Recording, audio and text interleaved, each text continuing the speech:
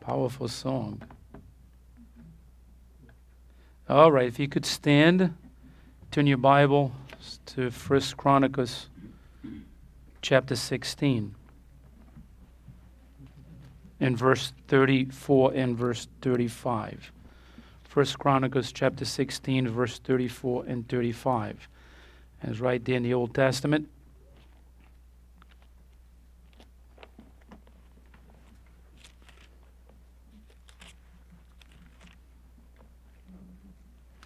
And this morning we're going to look at living with the spirit of gratitude. Look what it says in verse 34. It says, "Oh, give thanks unto the Lord, for he is good, for his mercy endureth forever. And say ye, save us, O God of our salvation, and gather us together, and deliver us from the heathen, that we may give thanks to thy holy name, and glory in thy praise." Heavenly Father, thank you, Lord, for this passage of Scripture. Thank you, Lord, we have a God that is holy, that is just, that is merciful. And Lord, help us to be thankful. Help us, Lord, this morning to learn to have a heart of gratitude. And Lord, there's many people that are very ungrateful around us and in our world. Maybe we are ungrateful. But help us, Lord, to have a heart of gratitude for the things, from the blessings that come from you, but also, Lord, for the things that people do for us. Lord, I pray if there's someone here again this morning that never received Jesus as Savior, may they leave this place today with the Spirit of God in their hearts. In Jesus' name I pray. Amen. You may be seated. 1 Chronicles chapter 15. I said 15. Actually, it's 16. I'm sorry. It's 16 verse 34 and 35. I apologize for that. I was reading out of 16, 34, and 35. Did I say 15? I said 16. I'm sorry. Maybe it was me. I got to listen to what I say. Right before we get to our message, a couple things I want to share with you. Please pray for Cecilia. I talked to her yesterday, and if you could call her, please call her. I asked her when she's coming home. She says she doesn't know. And she's, of course, no visits. She feels very lonely. Can you imagine being in a place and no loved ones to come see you and nobody? It's kind of hard. So just pray for, if you could call her, just to give a word of encouragement. Please do. Thank you for those of you who continue to pray for my granddaughter. It was a blessing to see her sitting down and moving around and all those things. It blessed my heart. She grew quite a bit. But she went through a lot of surgeries, and 4 surgeries for her age. But it was a really great blessing to be with her yesterday. Just pray for that. Pray for our church. Pray for our country. And with that, let's look at this living with the spirit of gratitude. So the question is this morning, we just went through Thanksgiving, and we learned in Thanksgiving to give thanks to God. I hope that you actually give thanks to God for your food, for your family there before you partake of that food. I work hard, but God makes sure that we able to work, keeping us healthy and all those things. But anyway, my question to you this morning is this: are you a grateful person? And I'm just going to keep a couple seconds here so you can chew on it. Are you a grateful person? We live in a country that is full of ungrateful people. Yep. The more you give them, the more they want. Amen. And the more they expect. And that's a reality. You don't have to walk very far. I mean, there are people. We talked about last week, I believe it was Tuesday night, we talked about when Jesus, those 10 lepers, and when Jesus healed all 10 of them, one came back. And one was grateful enough to say, thank you. But the other 9, they were gone. Can you imagine you having a disease that's going to kill you? You literally know your days are counted. And you don't even have a grateful heart to say thank you for the person that healed you. Listen, the story goes on the same way today in our world. Yep. We live in a world full of ungrateful people. They just are, give me, give me, give me. And when they have, they want more, more, more. And the words thank you never come out of their lips. They think that we're supposed to give it to them. Goodness, I tell you what, I am so grateful for what I have. Amen. I'm grateful for the life that I have. I'm grateful for my family. I'm grateful for my church family. I'm grateful for the food and the clothes that I wear. I'm grateful for those things. I'm grateful for each day that God gives me. Actually, that's the first thing I say every morning. Thank you, Lord, for one more day. Because we just don't know when we depart from this world, and we have no more days to count. So every day is a blessing from God. Because let me tell you, there was thousands of people that died through the night. And I'm not trying to scare you, but the question is, I'm just relating to this, is, are you thankful? Are you a grateful person? Do you have a grateful heart? Listen, Thanksgiving is not just at Thanksgiving Day. That's right. All right? Gratefulness is not just at Thanksgiving Day. Oh, I'm grateful for the mashed potatoes. Or I'm grateful for the yams. Or I'm grateful for whatever it is you like. I'm so grateful. Oh, I ate so much. Oh my goodness, I'm so grateful. What about the rest of the year? Amen. Day after day, the things that we do, the people we talk with, the places, the things that we accomplish or make with our own hands. Are we grateful for those 10 fingers that God gave us? That we can have the ability to do so many things. I was saying yesterday, I was thinking about it. No, don't think I'm going there, but I was thinking about it. There when my daughter is, the maintenance guy is leaving. Or actually, it's the last week. So they're struggling to get another person to be the maintenance person there. And up there in the middle of a camp, in the middle of nowhere. And the interesting thing is, the people that do maintenance, you don't see many of them. You know, because now there is a person that needs to do electricity, plumbing, even put boilers together, woodwork, cement work, all that. I look at my daughter, I said, I could fit that job. I said, I'm qualified for that job. And she goes, well, that's a good retirement job. I was like, I guess it is. But anyway, aren't you grateful for those things? You know, it's a blessing when we, with these fingers that God gives us, we have the ability of do things. In the end of the day, we say, Lord, thank you for the ability that you give, for the wisdom that you give me to give those things. My other question is, before we get to our points right here, living with the spirit of gratitude is this. Are you a grateful person? Are you grateful for the things that people do for you? Or your spouse does for you? This morning I was so grateful. My wife comes upstairs and says, breakfast is ready. I'm so grateful. Breakfast is ready. Come downstairs. The tea is made. Oh, the plate is full of food. You have to be grateful. Amen. You have to say thank you. Otherwise, you're ungrateful, isn't it? Somebody took time, get out of bed early to go prepare this stuff. You have to say thank you. Believe me, there are a lot of people that never say thank you. So let's look at this morning from several points about how to have a spirit of gratitude. Number one, be thankful for the goodness of God. Be thankful for the goodness of God. Look what it says right here in 1 Chronicles 16:34. It says, oh, give thanks unto the Lord. Look what it says. For he is good, for his mercy endured forever. See, he says, oh, he's imploring, he's begging us to say, oh, give thanks to the Lord. Give thanks to him. Bless his name and say, thank you, Lord. Listen, in everything the Bible says, Paul says, in Thessalonians says, in everything give thanks to God because it is the will of God. I'm just paraphrasing the verse. But we have to be thankful for the goodness of God. Listen, how God is a good God. He is good. The reason why we have the rain, we have the snow, we have the sun, we have the wind and all, is because God is good. I mentioned this the other Sunday. God, we have to remind ourselves that God is good, and he's so good to us. Isn't God good to you? Amen.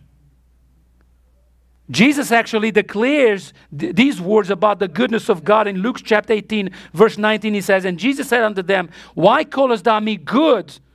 None is good, save one, that is God. You see, even Jesus says, God the Father, he is good. Amen. He is a good God. No one is good except God alone. The words of Jesus go against every self-righteous man out there who claim to be good. Listen, there are a lot of people that do good for society. There's a lot of people that do all kinds of good. But our goodness can never compare to the goodness of God. Right. Never compares. There are people that, their minds are so intelligent. They build bridges and they build huge buildings and they build all kinds of stuff. And you say, wow, and they do so much good to society. They help those who are in need. But let me tell you, we can never compare the goodness of mankind to the goodness of God. Amen. God is good.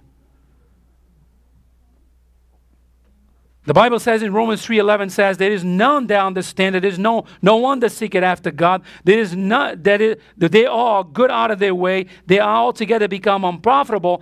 There is none that doeth good, no, not one. You see, we cannot compare the goodness of man to the goodness of God. He is a good God. Amen. It rains, and people say, oh, goodness, I don't like rain. Like me, I like it like if it rains just at night. When I'm sleeping, it rains at night. Lord, just rain at night. In the day, bring the sunshine. We will be good. When it snows at night. In the morning, just melt the whole thing. It will be wonderful. It will be good. It will be great. Right. But God is different than we are. God wants to see the beauty of the snow, and we don't like the snow. Oh, I got to shovel that thing.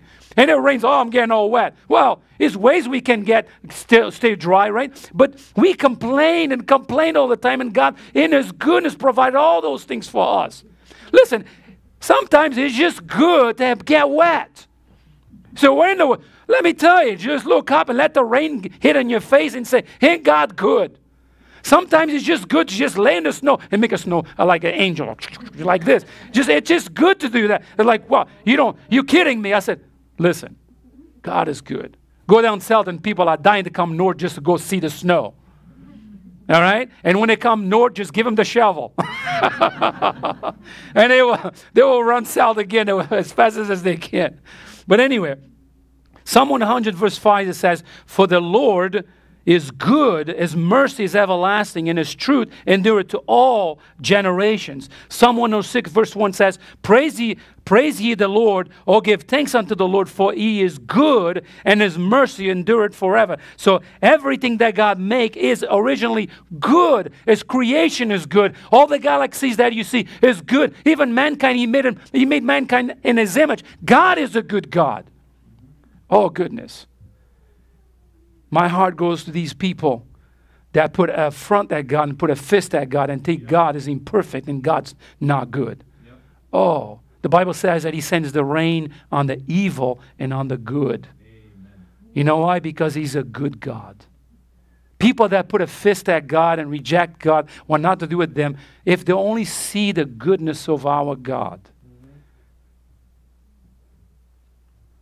God's goodness is showcased in the law. He gives Israel the law, and the law is holy, and God is a good, loving, merciful God. The very fact that salvation is available is because of the goodness of God. Amen. The very fact that He gives you heaven, the very fact that He forgives you of your sin is because of the goodness of our God. Listen, when Jesus left heaven to come to this world and to live in this world and to go to Calvary's cross is because of the goodness and mercy of God. Hallelujah. And let me tell you, what we do, we ought to give thanks to our God. Amen. We have to be grateful for the goodness of the Lord.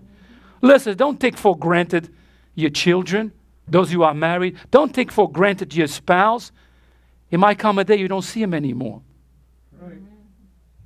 But let me tell you, be thankful, be grateful for the good things that God put in your life, the people that God put in your life.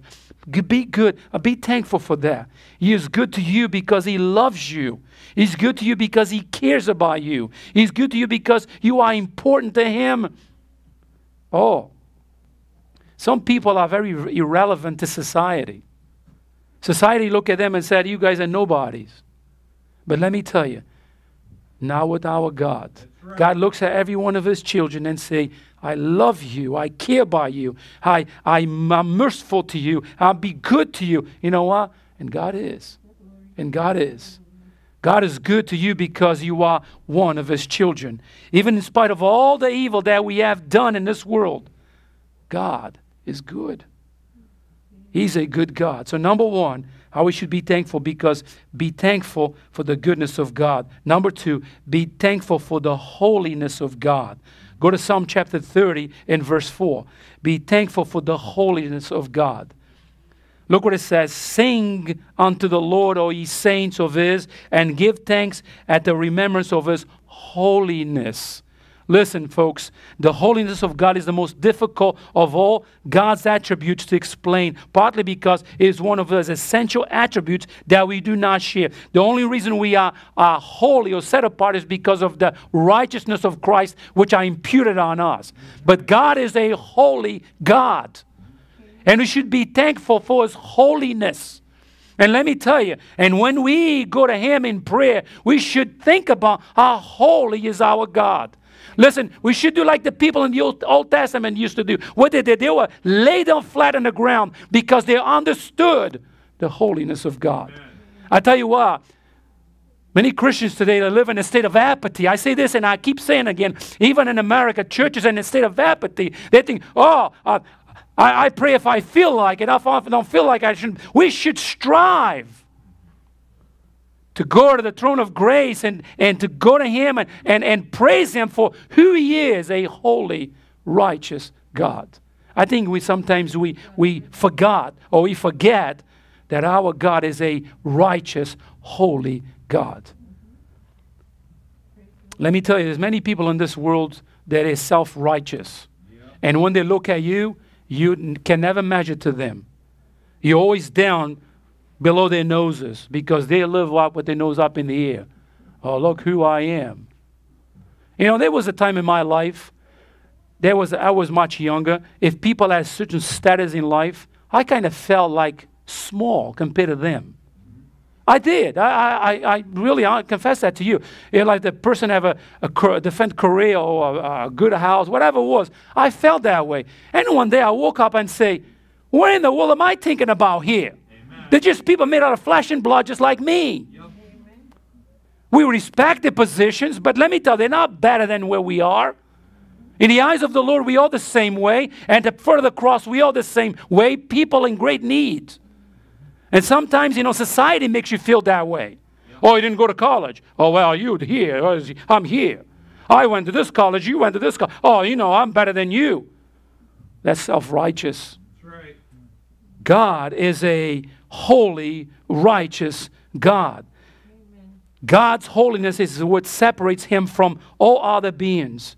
Holiness is what makes him separate and distinct from everything else. God's holiness is more than just his perfection and sinless purity. It is the essence of his oneness and transcendent. He's a holy God. And let me tell you, when we approach him, may we approach him in a sense of understanding that he is a holy God. When we pray to him, may we come to him and pray to him for who he is, a holy God. Listen, when we talk to the Lord, don't talk to him like you talk to your friends. Right. He is God Almighty. Go to Isaiah chapter 6, verse 1. I want you to see something about Isaiah, a great prophet in the Old Testament, how he saw God and the holiness of the Lord. Look what it says in Isaiah chapter 6, verse 1. Look what it says. In the year that King Uzziah died, I saw also the Lord sitting up on a throne, high and lifted up, and his train filled the temple. Above it stood the seraphims, each one had 6 wings, and twain he covered his face, and twain he covered his feet, and with twain he did fly. And one cried unto another and said, what it said? Holy, holy, holy is the Lord of hosts. The whole earth is full of his glory. It is. And it says, and the posts of the door moved, and the voice of him that cried in the house was filled with smoke. Then said I, listen, now this is the prophet Isaiah. And look what he says. This is a man of God, a prophet of God. Look what he says. Woe is me, for I am undone, because I am a man of unclean lips, and I dwell in the midst of a people of unclean lips. For mine eyes have seen the King, the Lord of hosts. Isaiah the prophet, what he saw there, he saw the holiness of God. He saw God for who he was. And let me tell you, if we don't see God the way Isaiah saw it, we're going to miss the blessings of God and the way who our God is. He's a holy God. more than a friend. He's a God of all the earth. He's a God of all creation. And let me tell you, we ought to be grateful that we are called one of His children. Amen. That should be in our lips each and every day. He is a holy God. So, number one, be thankful for the goodness of God. Number two, be thankful for the holiness of God. Number three, be thankful for the judgments of God. Go to Psalm chapter 119, verse 62. Be thankful for the judgments of God. Look what it says. And it says, at midnight I will rise to give thanks unto thee because of thy righteous judgments. The word judgment, of being judged by someone, doesn't sound very good, especially if it's directed to us. Amen. Nobody wants to be judged. You like to be judged? No, I don't want to be judged, you know. Nobody likes that. I don't believe that none of us here likes to be judged. If you did something wrong or sin against the Lord, and He would give you a choice to either be judged by man or by God, what would be your choice? Sister, I like what you said. But let me tell you, if you did something wrong, and God's going to tell you, like, okay, I'm giving you two choices. You want to be judged by mankind or judged by me? What would you say? Well, David, in 2 Samuel chapter 24, verse 2, if you want to go there, it had that issue. What did David do? I'm paraphrasing the passage right here. He had the census. He had people go counting how many people were in Israel. Oh, and he was told not to do that. But guess what? He didn't listen. Like we do. We're stubborn. We don't listen. And we forget God. And you know why? He did it. Oh, look what it says. If you did, in the 2 Samuel chapter 24, and it says in verse 4, so notwithstanding the king's word prevailed against Joab and against the captains of the host. And Joab and the captains of the host went out from the presence of the king to number the people of Israel. In verse 10, if you could jump to verse 10, it says, and David's heart smote him after that he had numbered the people. And David said unto the Lord, I have sinned greatly in that I have done, and now I beseech you, thee, Lord, take away the iniquity of thy servant, for I have done very foolishly. So, after David, in his stubbornness, was told not to do what he was going to do, God was taking care of his people. God was building the children of Israel, and he wanted to put himself in the place of God. He went and sent people out to number the people. When that was done, he came to himself and was like, oh, that was foolish what I did. I disobeyed God. And he asked God for forgiveness. Look at verse 11. And when David was up in the morning, the word of the Lord came unto the prophet Gad, David's sir, saying, go and say to David, thus saith the Lord, I offer thee three things. Choose thee one of them, that I may do it unto thee. So Gad came to David and told him, and said unto him, shall 7 years of famine come unto thee in thy land, or wilt thou flee 3 months before thy enemies, while they pursue thee, or that there be 3 days of pestilence in thy land? Now advise and see that what answer I shall return to him and send me. Look what it says in verse 14. And David said unto Gad, I'm in a great strait. Let us fall now into the hands of the Lord, for his mercies are great, and let me not fall into the hands of men. You see what David says right here? David loved the Lord, and David said, you know what? I did wrong. What I did was wrong. I disobeyed God, but I want to fall in his hands. Amen. Because I know that he's merciful, that he is just, and he will deal with me justly. Let me tell you, it's better to be judged by the Lord than judged by men, because men can be very unmerciful. Amen. Not our God. God is an unmerciful God. And David teaches us a lesson right here, that let us fall into the hands of the Lord when we do wrong. Actually, Lamentations 3:22 says, and if it is of the Lord's mercy that we are not consumed, because his compassions fail not. God is a merciful God. And let me tell you, even in his judgments, God is merciful. And David understood that. So what we have right here, we have, number one, we see be thankful for the goodness of God. Be thankful for the holiness of God. Number two. Number three, be thankful for the judgments of God. And number 4, be thankful for the saints of God. Go to 2 Thessalonians chapter 2 and verse 13. 2 Thessalonians 2:13. Should we be thankful for the saints of God? Yes. Look what it says there. But we are bound to give thanks always to God for you, brethren, beloved of the Lord, because God had from the beginning chosen you to salvation through sanctification of the Spirit and belief of the truth. So the Apostle Paul says right here, we are bound to give thanks to God always for you. Amen. You see, listen, the church is full of imperfect people. Actually, the church is a hospital for sinners. We all have our downs. We all have our ups. But let me tell you, God says in His Word right here, we ought to be thankful for one another. Amen. Listen, the church should be a church where unity is there. It's a church where we love each other. Let me tell you this. I have 2 sisters. All right? Do I agree with everything my sisters do? No. I don't think they agree with everything I do. But let me tell you one thing that I learned from my parents. I have learned to love my sisters. Amen. I think family love together. I tell you, even despite of the indifference that we have, when something is an issue in the family gets together. It's like blood crying out, isn't it? Let me tell you, we in the house of God, we are the family of God. We have many differences. We might not agree with one another. But let me tell you, it's got to be a spirit of unity within the body. A body that is not united and don't function right. So it's got to be a spirit of unity. And we have to be thankful for one another. Amen. The people of God have to be thankful people. For they realize how much they have been given. Salvation has been given to us. When we are grateful, our focus moves from selfish desires and off the pain of current circumstances, and we go to the Lord and we be thankful. We have to be thankful for our brothers and sisters. Let me tell you, this morning, I miss Cecilia here.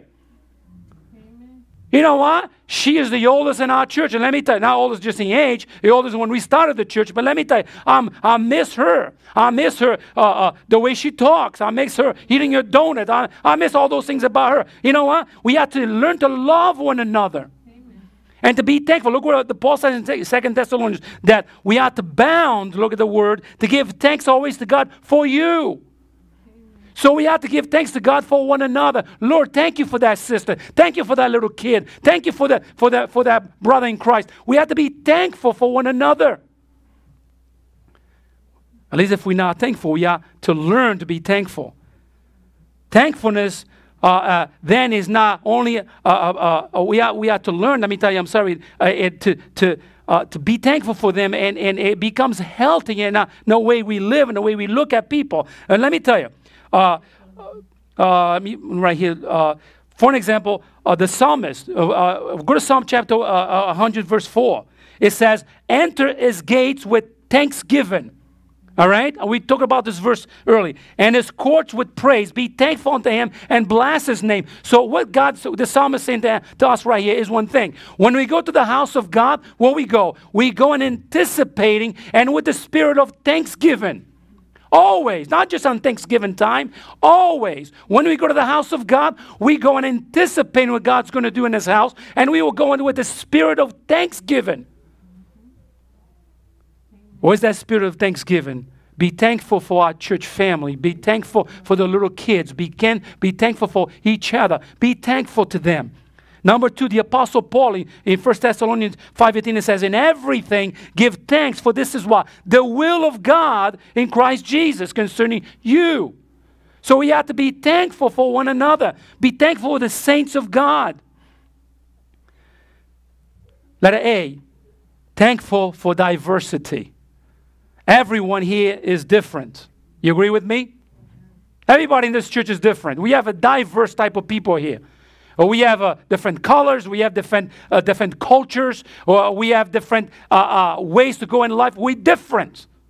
I'm different from my wife. Right, honey? Very different. Believe me. If we live in the same house, we're all different. She thinks different than I do. I think different than she does. We're different. But let me tell you, it's good to be different. Amen. It's good. So all of us are important in the house of God. All of us are important in the body of Christ. And diversity is good. Different thinking, different opinions, different ways of doing things. The diversity is defined as different unlikeness. Two synonyms for diverse is variation and dissimilitude. So the diversity means that everyone in the body of Christ is not just like me. I'm glad that not everybody here is like me. Everybody's different. So the list of diversity is endless, such as personalities, cultures, age, genders, education, work experience, upbringings, socio-economic statures. So diversity is a positive thing to have in the local church.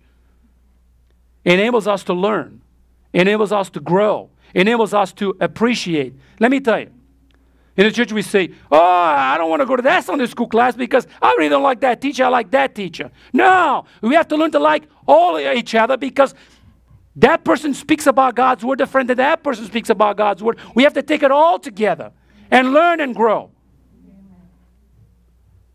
Listen, the diversity in the church is wonderful. I'm glad that this finger right here is different than this finger right here.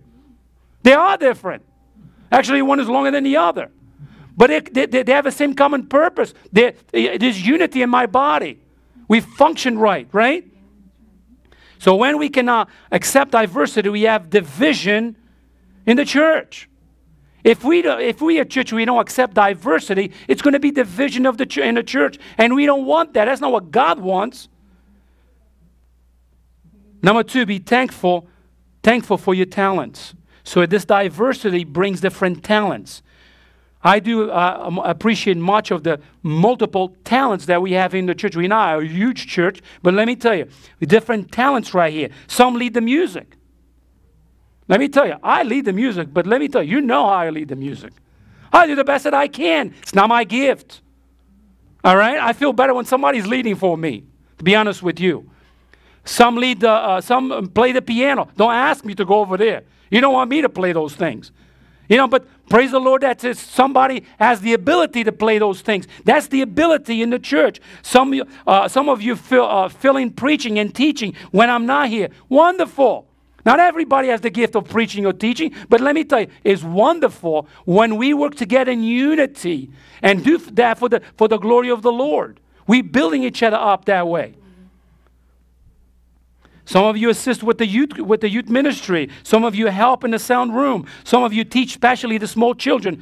Listen, I'll tell you what. Years ago, I was told to go teach the, was that kindergarten kids?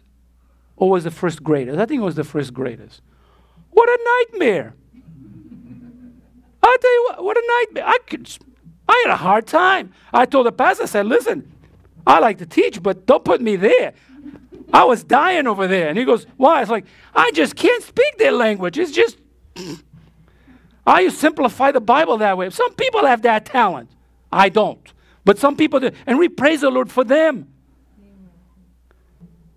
Some of you help decorate. Some of you help clean the church. Some of you bring donuts and muffins and water. Some of you are working here day in, day out. Let me tell you that all those talents are good. Here's one thing. In every church, this happens. 10% do the work of the other 90%. You say, Pastor, that's not right. I agree with you. That's not right. That is not right. Why are we doing all the work and the other ones don't do anything? But listen, we have to be thankful for one another. We have to pray for one another. We have to work in unity. But let me tell you, we have to understand, listen, some people are not there yet. Some people physically can't do it. Some people have. So what we do it without murmuring and complaining, and we follow the Lord. And we pray for those who don't. That's what God wants us to do. God wants us to live in such a unity within the local body that we pray always, be thankful always for everyone. So he said, you might agree or disagree with me, but I tell you what, that's what God wants us to do. God wants us to pray for one another. But let me tell you, in this ladder of sanctification, some people are far ahead than others. Some are more ahead, some are less, are more spiritual than others. And what we do, I have there was a pastor that asked me this sobering question when I was on deputation. He said to me, when you open your church, how would you treat the people that only come on Sunday morning and never come any other service? So we were having lunch together, and I just stopped. I look at him. That was a very sobering question. I look at him, and he looked at me, and I looked at him, and I paused. I put my foot down. I looked at him. I said, you know what? I would pray for them, and I will love them. Amen. And that's what Jesus wants us to do. Yeah. We pray for them, and we love them in Jesus' name. That's how we have unity. That's a heart of gratitude. And let me tell you, my little toe right there, I don't even know exists most of the time. To me, it's very significant.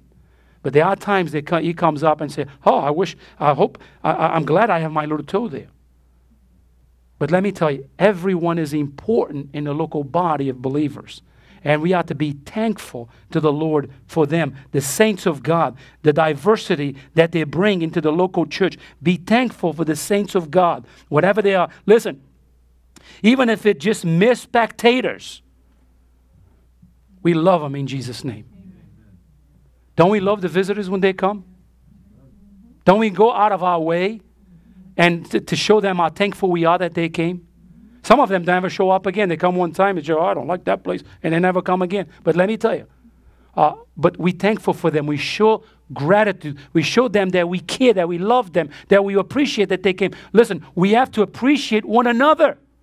We have to love one another. Listen, a house of complaining is a house of disorder.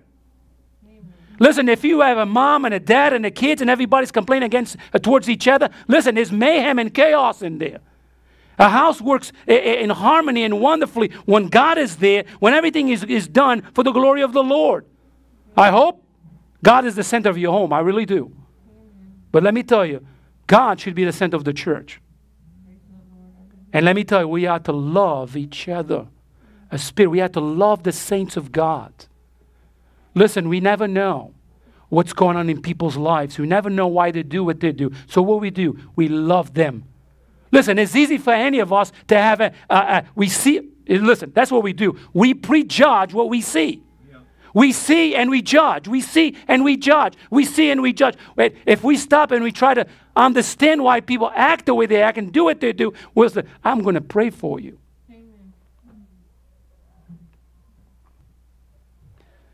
Listen, through the years, I met people.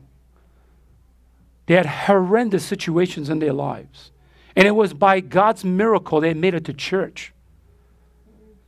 And many people around would never know. And they would smile. And you look at them and you see them smile, and you just wanted to cry. Because you knew what was going on in their lives. You knew, only you and God and them, you knew what's going on. And your heart was broken, and you see them smiling. And you say, praise God, they're smiling. And praise God, they even made it here. And let me tell you, we have to be thankful for the saints of God. Let us be thankful for the Lord, for the love of the truth. I'm thankful that I'm able to preach in this place and to teach the truth and proclaim the truth in this place. And I'm thankful that you allow me to do that. There's a brother of mine up in New Hampshire. He was proclaiming the truth and preaching the truth. I know him very well.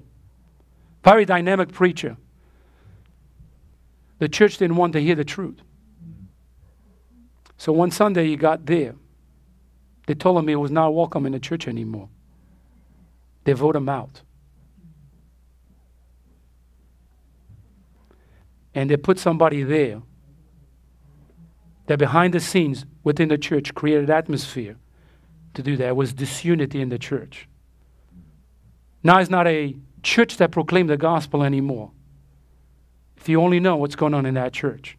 But see, I'm thankful for the love of truth. I believe that you come to church because you want to hear the word of truth. You want to hear the truth of God's word. See, many churches will not allow a man to preach all the truth because we live in such a political correctness society, and many in these days shy away from proclaiming the truth. I was in the church that pastor, every time he left that pulpit, when the message was over, he had a bunch, about 5 or 6 men that would go in his office and critique everything that he preached. The men will walk around discouraged. And when we would approach him and say, Pastor, what a wonderful message. It made opposite. You could see them gloomy. I had no idea what was going on. Listen, I'm thankful that you allow me to proclaim the truth, to preach the truth. Because the truth always will prevail. Let it be thankfulness for your spiritual growth. There are some Christians who are not at the same point today as other Christians. But let me tell you, I'm thankful for your growth. I see all of you, the way you're growing in the Lord. Some more than others, but we all growing together in the Lord. And this process of growth takes a lifetime. We grow, we fall, we grow. But let me tell you, you come into church Sunday after Sunday and listening and learning and taking notes and all that. Let me tell you, I look at this, it blesses my heart. We praise the Lord for each other. Some of you even come to me and say, Pastor, I missed this point. It blesses my heart. And sometimes I say, which point? I can't remember the point. I have to go look at it so I can bring it up. That's that point. It blesses my heart. It's wonderful to see the want to grow. And listen, we do that with thankfulness of heart and gratitude of heart. We want to learn from God. We want to live what God says in His Word. In a world that we live in today that is very anti-God. Let me tell you, we live in a world today that's not very friendly with the people of God. And folks, I think it's going to get worse, not going to get better. I think it's going to get worse. As the coming of the Lord is getting closer and closer, it's going to get worse and worse. And listen, we Christians, we need to open our eyes and be prepared because it's coming. It's coming. I don't think the days of persecution in the church in America is very far. That's right. Be grateful that you can make it to church, because I believe it's coming a day that we're not going to be able to. Or we might have to migrate to some other state that will allow to. Because just open your eyes and see what's going on. Number 5, be thankful for the salvation of God. Go to John chapter 3, verse 36. Be thankful for the salvation of God. It's a wonderful, sobering verse right here, and I'm almost done. Just about, give me about 2 or 3 minutes. And the Bible says, right, he that believeth on the Son had everlasting life, and he that believeth not on the Son shall not see life, but the wrath of God abideth on him. So the greatest gift in the world, what is Jesus? The greatest gift you and I can receive is what? The gift of salvation. Is the greatest gift. And let me tell you, I believe that every person here that received Jesus as Savior is forever grateful. Amen. I never met a Christian that said, I wish I never got saved. I wish I never just that day went and listened to what that person said to me about the gospel. Let me tell you, the gospel comes to a person's heart and penetrates their heart. And let me tell you, it leaves the person grateful. Yeah, that's right. I'm grateful for the person that took time out of his life to come and talk to me about Jesus Christ. It changed my life. It changed my family. It changed my mouth. It changed my thinking. It changed everything about me. Amen. And some people say, oh, and you're wasting your life away. Really? Really? One person said to me this way. This is ironic. I think about this. I was working 3rd shift. I never met this man.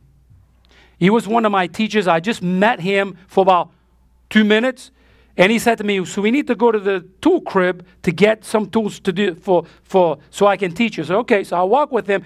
This is like late at night, I don't know, 2 or 3 in the morning. And we're walking, and in the job site, we're walking. And he looks at me and he said, you don't smoke, you don't drink, you don't do this or do that. He goes to me, what kind of fun do you have? I look at him, I said, what do you know about me? I was stunned. I said, what do you know about me? I said, then he says, yeah, what kind of fun do you have? I said, why don't you come and see? I told him, why don't you come in? That's not what Jesus said. Come and see. So why don't you come and see? I might have more fun than you do. And I look at him, I said, will you have your pleasures in the booze? You don't have to get the booze to get happy or to have a wonderful time. God gave us a wonderful world for us to have a wonderful time. Look at God's creation. I was up in the mountains, like, look at creation. Look at the trees. Look at the leaves fall. God is good. Amen. Go sit next to the shore and the ocean and look at the waves. Look at the water. And you see the goodness of God. You know, when we put our eyes in the ways of mankind, we forget God. Yeah. Yeah. You see, God's gift is a wonderful gift. Like I said, I never met a Christian who said, I wish I never received Jesus as my Savior. And let me tell you, you want to be grateful today? You want to learn to have a heart of gratitude? You need Jesus. Amen. I put it both ways. If you're a Christian, you are saved. And let me tell you, you don't walk in the footsteps of Jesus. You're missing out on the blessings of God. Yeah. But let me tell you, if you are here, you're not saved this morning, let me tell you, you're missing on the greatest blessings of all, salvation. You know what happens if you drop dead today? You will never see heaven. Right. And that would be a sad time for you. I conclude with this.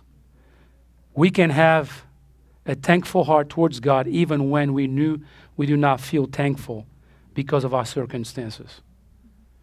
We can be thankful all the time, all times. Be thankful. Listen, we need to learn to be less critics and have more gratitude. We need to learn to appreciate people and see, even they're not perfect, but see their goodness and be thankful to them instead of be judges over them. So we need to learn those things. To have a heart of gratitude is a decision that you and I make. To have a heart of gratitude for people. To have a heart of gratitude for God. We need to learn those things because none of us are thankful. All of us are self-centered many times and selfish by our own nature. But God wants us to be thankful. We can grieve and still be thankful. We can hurt and still be thankful. We can be angry and sin and still be thankful towards God. Let me tell you, I look at my granddaughter yesterday with all the problems that she has.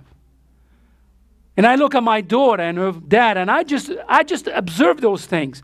And I could see the gratefulness in their hearts. They didn't look at the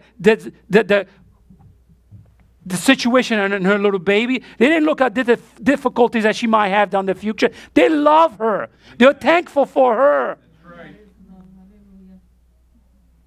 And let me tell you, for a first-time parents, it must have been hard. I cannot express when it went on to their hearts and minds. I know one time that my son-in-law found he was crying inside of his car. The pain and what was going on and the uncertainty of life. But let me tell you, I look at them celebrating their first birthday. I saw the thankfulness of their hearts. Yeah. Yeah. That's the way God wants us to be, folks. God wants us to be thankful for one another. God wants us to be thankful for His holiness and for the mercies of God. And He wants us to express that. Listen to me, and I close with this every day. Amen. Let's pray. Heavenly Father, thank you, Lord, for your mercy. And thank you, Lord, for your goodness. Thank you, Lord, for the life that you give us. And help us, Lord, to be thankful always. Lord, even in the most difficult times of life, help us to be thankful. In Jesus' name.